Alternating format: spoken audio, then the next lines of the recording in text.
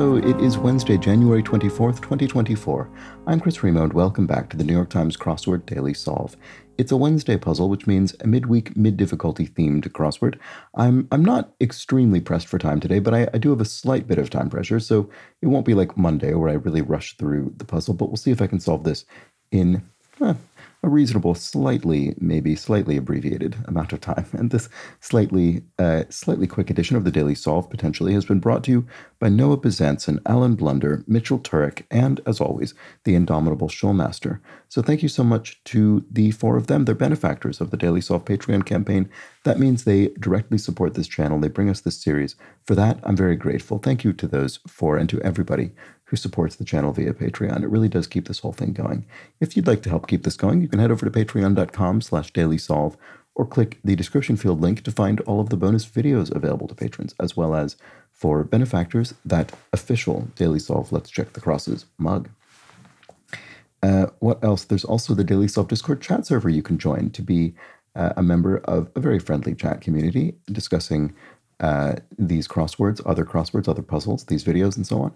And there's a link in the description field to that. Finally, it is a big help if you subscribe to the channel on YouTube, like the videos, comment on them. All of that interaction is helpful. All right, now let's get on to the crossword. This is a Wednesday-themed puzzle by John Clark Levin, who I think has constructed around half a dozen puzzles for the New York Times.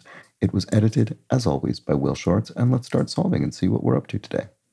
Some water bearers. I mean, my first thought is tanks. I don't, as in sort of water tanks, but I feel there are probably quite a few possibilities here. MASH co-star Alan Alda was co-star of MASH, in this case, the TV show. So there we go. Let's look at the downs. Yearly record. Annals, so the annals of history, the yearly records, and annal, of course, shares is a closely related word to annum, for instance, year, or annual for that matter. Jousting weapon is a lance. A knight might use a lance in a joust. And Italian poet who wrote, "Nature is the art of God." I mean, Italian poet, 5 letters starting with D. I have to assume it's Dante. It's funny that we have 3 N's in a row. Look at that in a moment. But first, this looks like naan. Yes, it is. Tandoori chicken accompaniment. So there we go. Indian bread, naan. And then Ann Taylor. This is a clothing U.S. clothing retailer. I'm about 90% sure. So what is this? First American to orbit the Earth.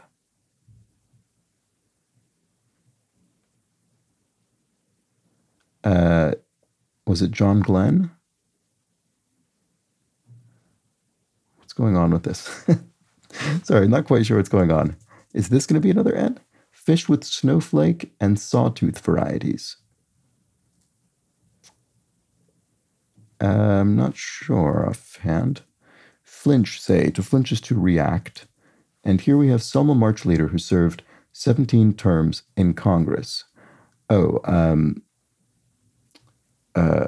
This is infuriating. I do know who this is. What is his name?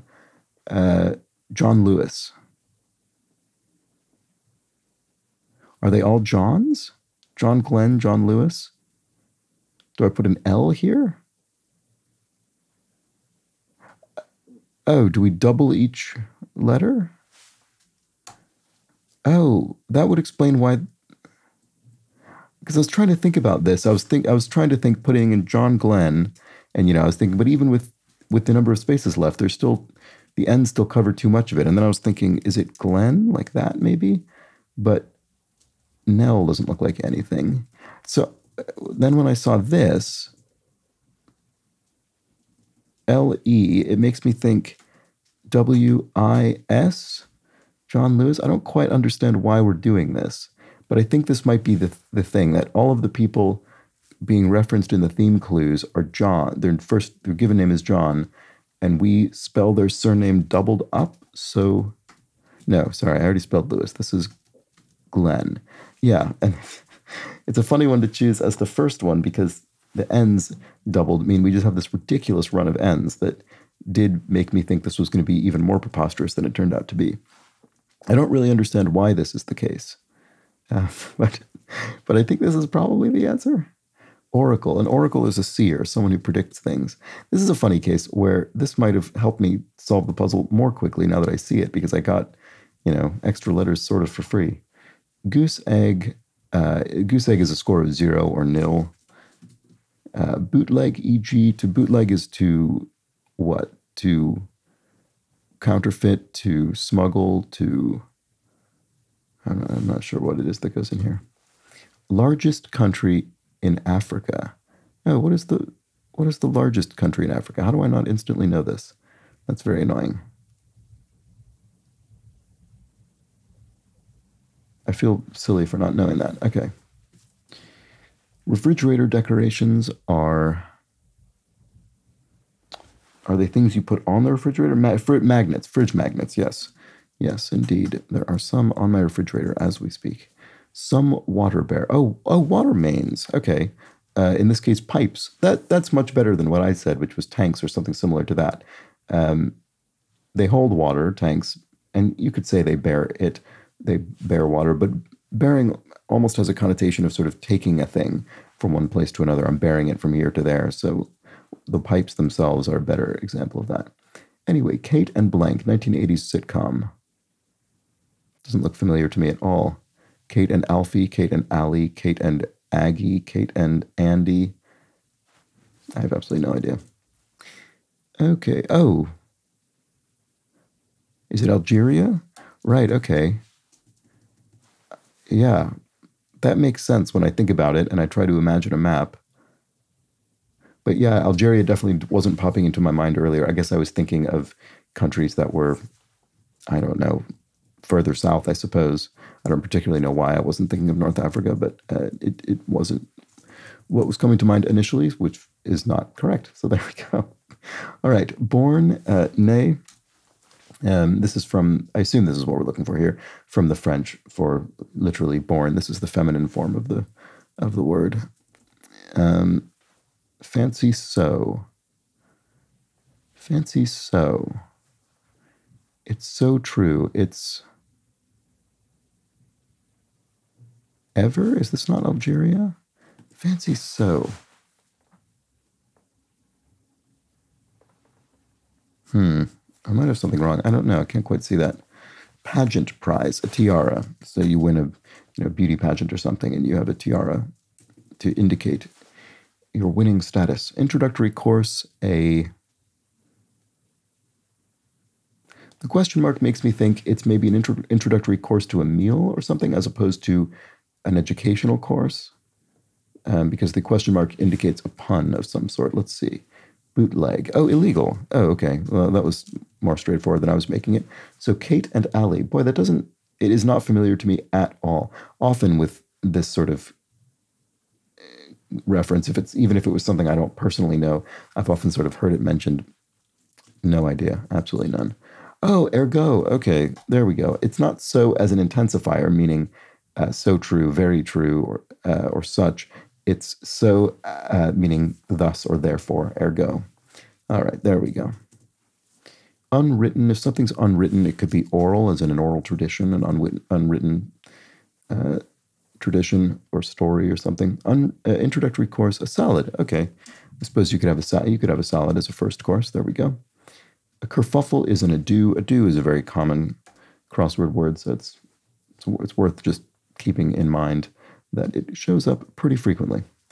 Winter underwear, or what appear 4 times in this puzzle. Winter underwear, long johns. Right. Okay. I want to know if anyone jumped straight to that when they saw this and they thought long johns, because that feels doable to me. I certainly didn't immediately guess it, but it feels possible to have seen these, recognized that each one was a john, saw them stretched out and said, long johns, that could be the theme. I didn't, but let me know if you did. In the past, if something happened 5 years in the past, it happened 5 years ago.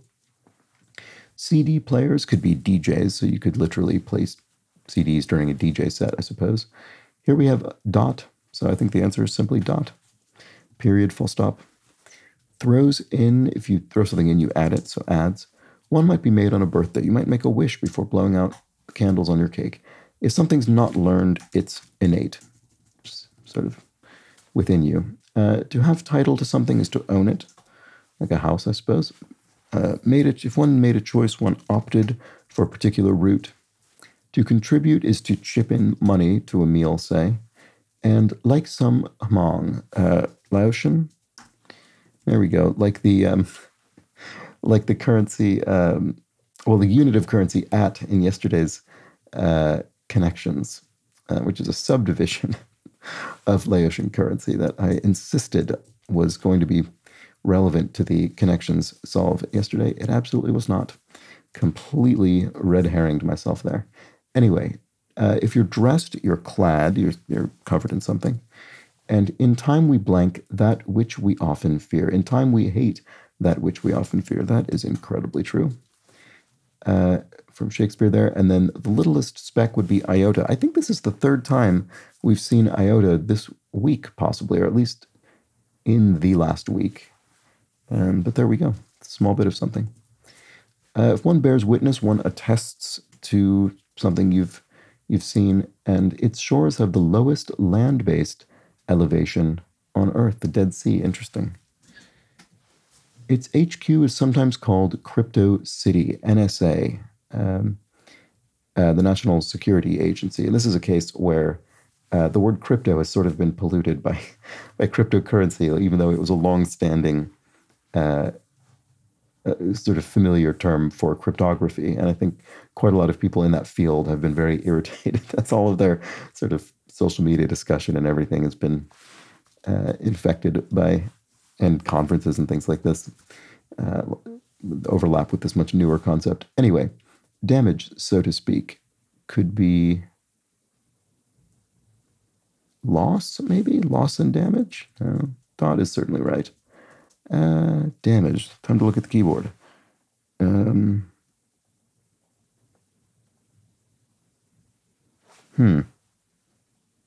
Sorry, I would just move on, but it just, cost. What's the damage? What's the cost? There we go. You could ask that when paying for something. Okay, sports organization with more than 1,000 members. Oh, okay, the NCAA, the National Collegiate Athletics Association or Administration Association, maybe. I would think it would have many more than 1,000. Oh no, each member is a school. I see. I was thinking each member was an athlete, which would be many thousands. But no, it's each university. I think is a member probably. So that makes sense. Okay, gracias response, de nada. So thank you, and it's nothing. No problem in Spanish. 2019 Brad Pitt sci-fi movie whose title means to the stars, Ad Astra, which I meant to see and I never got around to. Pagan is what? Pagan. I don't know. What are we looking for that has an E there? It'll be obvious when I see it, but I can't think. Eureka. Aha. Oh, heretic, maybe? Would you use pagan and heretic synonymously? I wouldn't have thought so.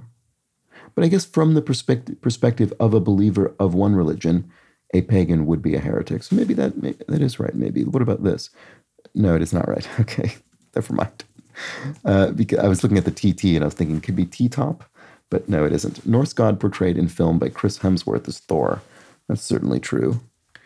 Who you could describe as being part of the pantheon of a paganistic religion, arguably. So what is this?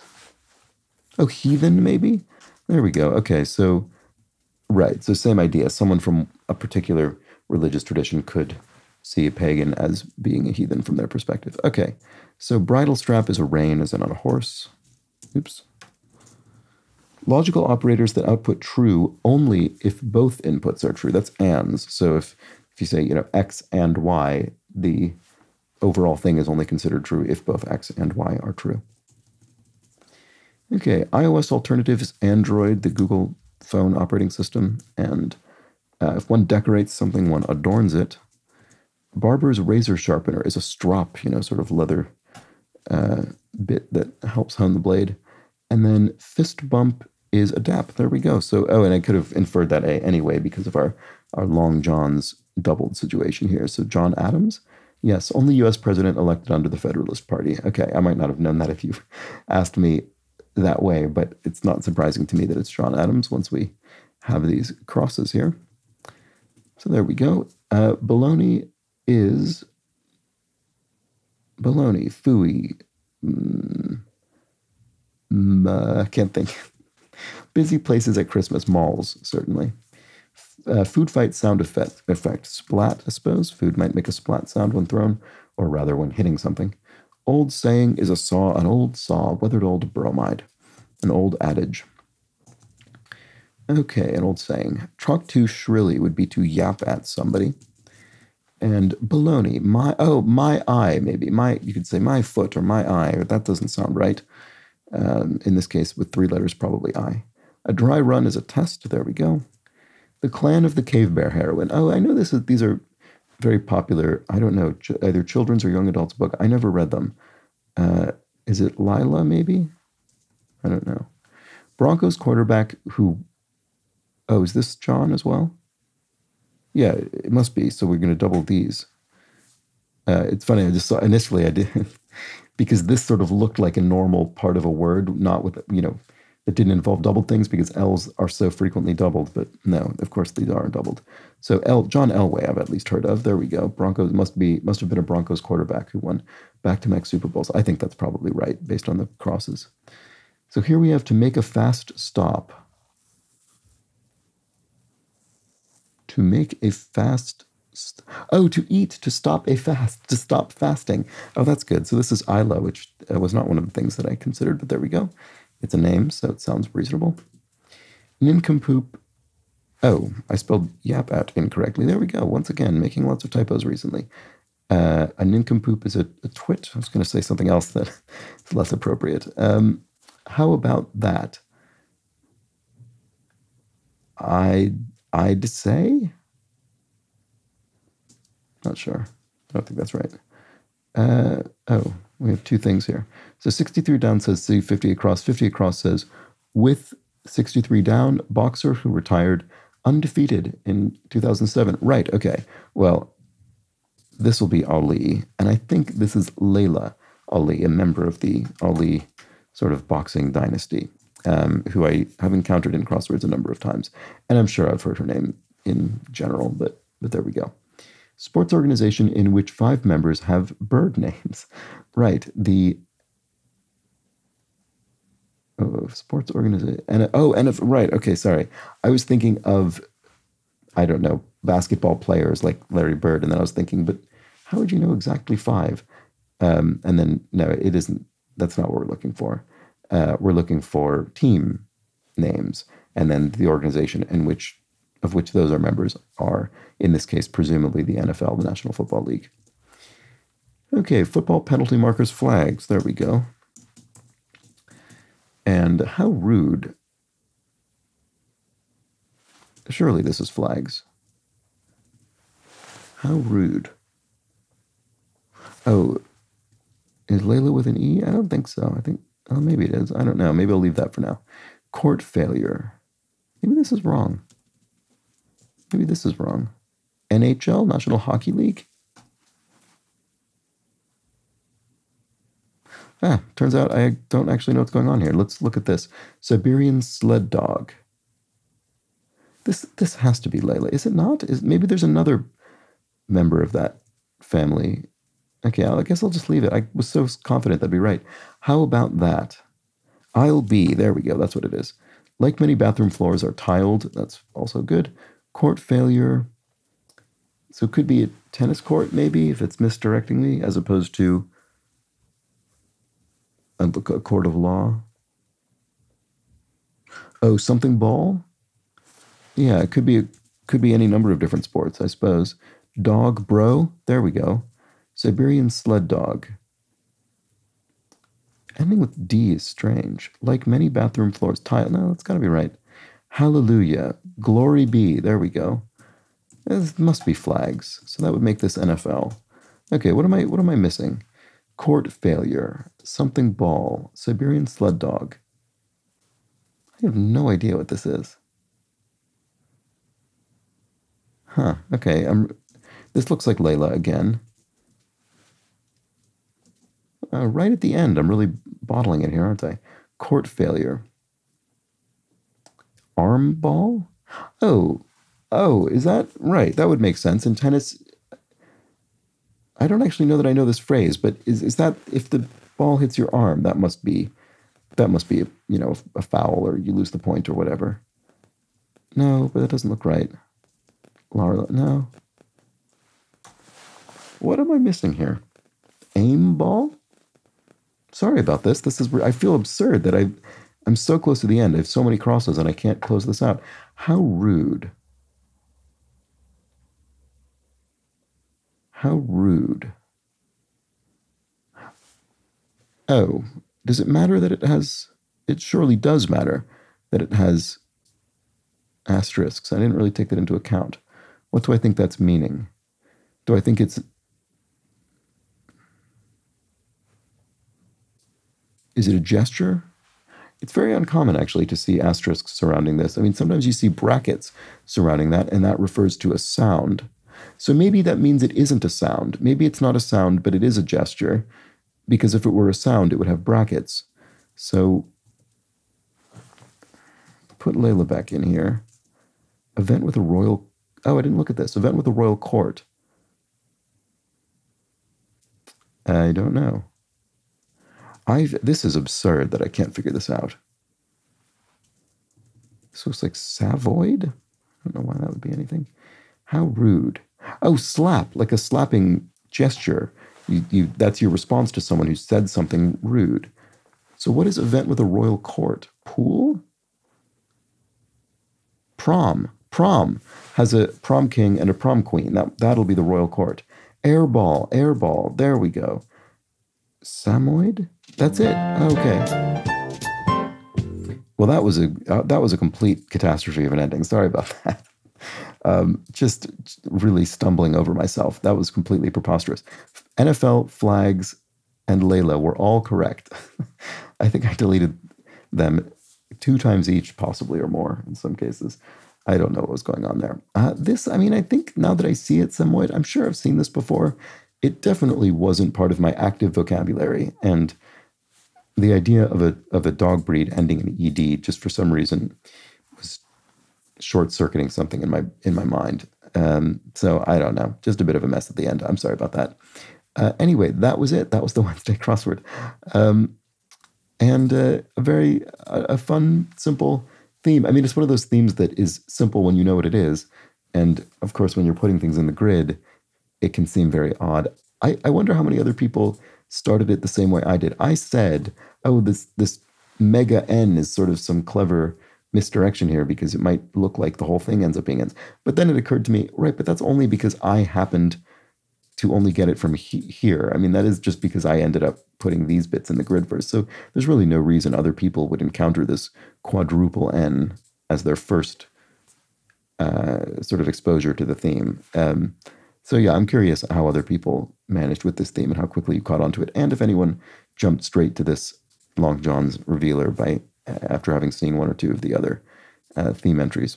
But anyway, there we go. So we had John Glenn, John Lewis, John Adams, and John Elway, and we entered them in a long manner to make Long Johns, which is appropriate. Certainly, well, at least to the weather here in the UK where I am, it has been frigid and stormy recently. Actually, it has slightly warmed up today, which is greatly appreciated. But anyway, there we have it, Long Johns. Maybe I should invest in those. And that was the puzzle. Hope you enjoyed it. That was the Wednesday crossword. I'll be back tomorrow for the Thursday puzzle. This kind of felt like a Thursday theme, to be honest. But we'll find out what's in store for us tomorrow with a bit of some kind of interesting, intricate, or punny theme. Do join me then and find out. But until that point, please do have an excellent remainder of your Wednesday. Take care.